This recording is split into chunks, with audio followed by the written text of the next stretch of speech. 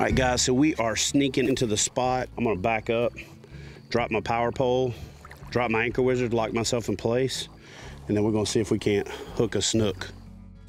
There are a few things about kayak fishing that are a little frustrating if you don't have the proper equipment.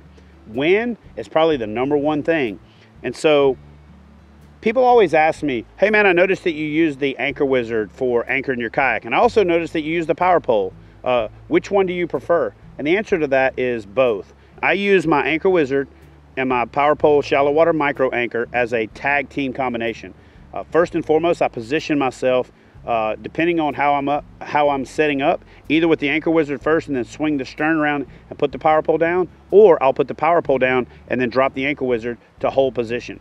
Fishing into the wind is almost always the key to my success. And if you anchor with your power pole and you swing around facing downwind, it's difficult to make a proper presentation. Or if you anchor with the anchor wizard and you're sitting there swinging the whole time, it's difficult to make a presentation. So for me, they're the ultimate 1-2 punch for boat position management, and always one of the things that helps me catch more fish. And sometimes people that are into aliens mistake me for one of them, because they say things like, hey dude, I didn't know you were into aliens. And I'm like, what are you talking about? They're like, that upside down alien you always have hanging from your PFD. And it's like, oh yeah, I guess it does kind of look like an alien.